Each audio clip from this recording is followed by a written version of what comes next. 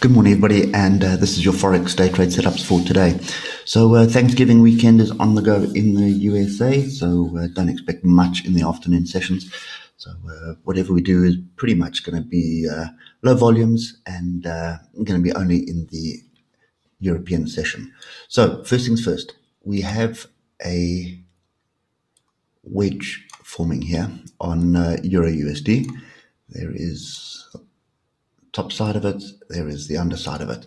So we have a bit of consolidation forming, could be a double bottom forming as well. Another way I look at it, you can see off a level, then we've got an exhaustion bar down and an inside bar here. So oscillators indicating be careful of your shorts. And if you come back to the 1 hour, you'll see the next level to be selling off is going to be 112.262. Your stop is going to be above the high of yesterday, and you're looking for another move down, more than likely to come and test this trend line that's formed here. So isn't a wedge. I don't expect much fireworks today. Public holiday pretty much today and tomorrow in the USA. So sell off for me, it is a sell off 112.262. Pretty tight stop above the high of yesterday, and we're looking for somewhere to test somewhere around the lows of yesterday, something like that. That's what we're looking on Euro USD. Moving on to USD Japanese yen.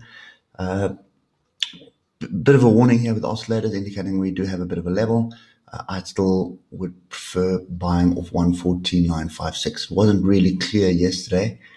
So if we go to the 1 hour, you'll see what I mean. We dropped below the level and then we sort of up, down, up, down, up, down until we eventually broke through and continued up.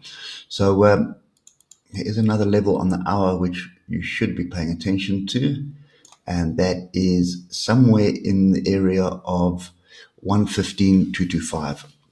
So price gets back down here. You're looking for structure on it. So pin bar, engulfing bar, inside bar. On that level, you're looking to buy. Stop area is below the low of yesterday, which is fairly far away. The other thing that I would also pay attention to is just a Fibonacci.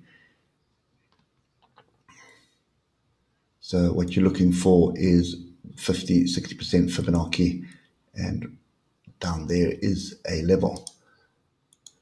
So pull back onto 115.114. You can see the inside tail as well.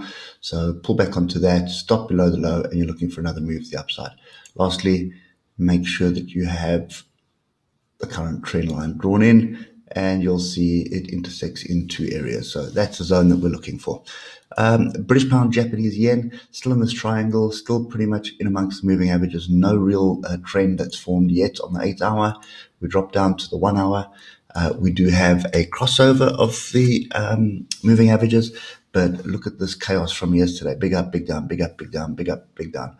So I basically just wanted to delete all that, have a look at that, and that is sideways, not interested in it, so we will sit on the sides with that. Moving on to Euro British Pound, and pretty much the same picture here. We've had the big move down. We've got the consolidation. We still have these two measured moves in from a break of the range, but we haven't got the break of the range. So the setup stays exactly the same as what it was yesterday until we break the upside 0.84274.